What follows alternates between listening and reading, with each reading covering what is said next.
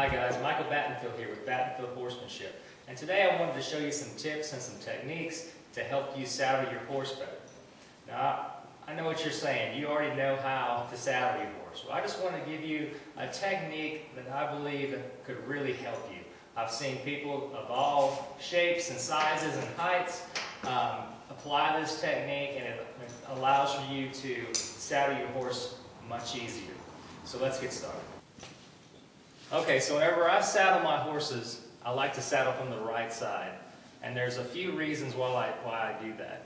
One of the reasons is that it allows your horse to get comfortable with you doing things on both sides. You know, we bridle from the left, we unbridle from the left, we halter from the left, we unhalter from the left, we saddle from the left, we unsaddle from the left. You know, it's everything we do is on the left, mounting, dismounting. So the right side doesn't get a lot of stuff done to it. So I like to saddle my horses from the right. Another reason that I like to saddle from the right is because I'm just a little bit on the lazy side. So that way I can throw my saddle up here, I can get my girth set, I get my back cinch set, and I can walk around to the other side, and then I'll strap it all up. I don't have to make a bunch of trips back and forth. Normally what we do, you want to saddle from the left, walk around, drop your girth, walk back around, then hook everything up. So this way you don't have to make a bunch of trips back and forth, which is really important, especially when you're starting colts, because you know when you start a colt, you want everything to go clean and smooth. All right, so now I have my saddle. So what I'm going to do is I'm going to give the saddle a nice little toss up here.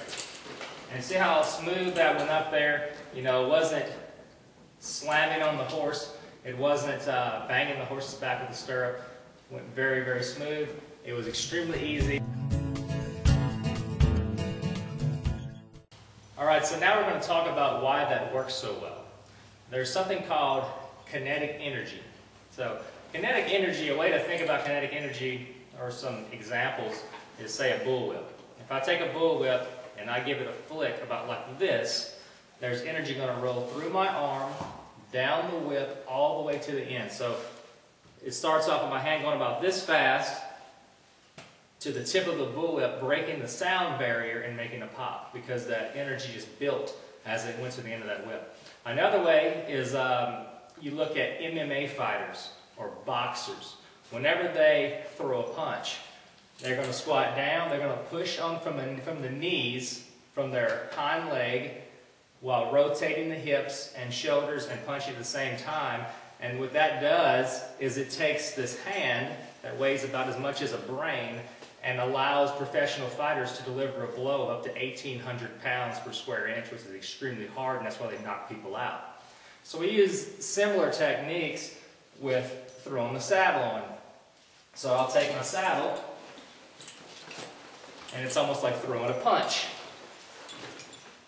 And that kinetic energy starts from my feet, runs through my leg, through my hips, up my arm, all the way to the end of the stirrup. And that's why the stirrup stays out as it goes over and lays down nice and smooth.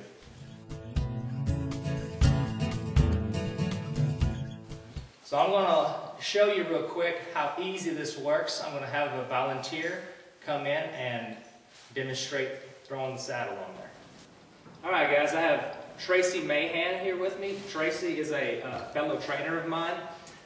Tracy, how tall are you? 5'2" with my boots on. 5'2" with her boots on. So we have a gal 5'2" with her boots on. She's lucky if she weighs a buck. You know, this saddle here probably weighs right at 42 or 3 pounds. So we're going to demonstrate how well this works by taking a very small lady and throwing it on a very large horse. So this horse probably weighs, probably is what, 15 hands tall, 15 and a half hands?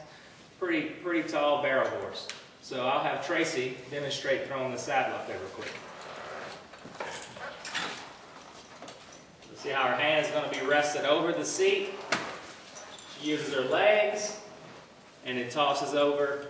Really easy, very simple.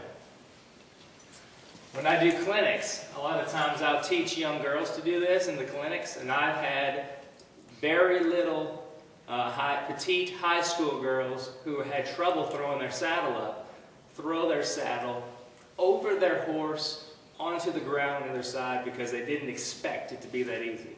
So thank you for helping out, Tracy. All right, guys, so again, squat from the knees, rotate hips and upper body and arms all at the same time. One fluid motion. Saddle goes over nice and easy, doesn't bang your horse up. Your girth's over here. You can lower that down, nice and easy, no problem. Get everything set. You don't have to walk back and forth from side to side. All right, guys, I hope that this video has helped you out. I hope that saddling is much easier for you in the future.